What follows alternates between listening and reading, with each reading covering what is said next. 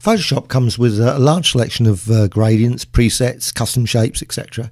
And there are times once you've actually added lots and lots of different sort of gradients that you think, how do I delete them?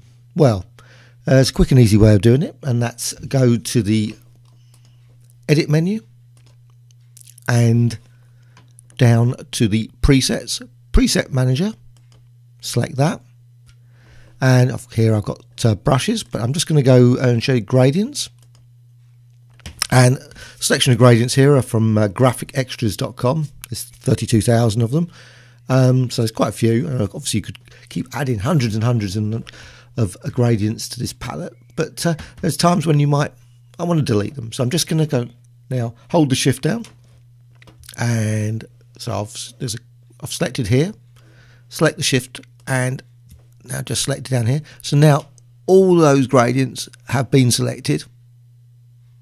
And now just go over to the delete.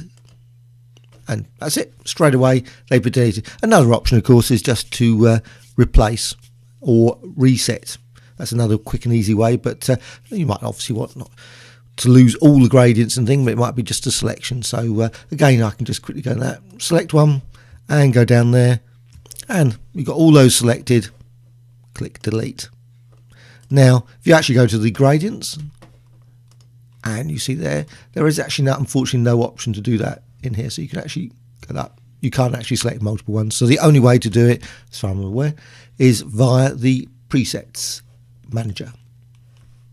Again, just down there, presets, preset manager. Okay.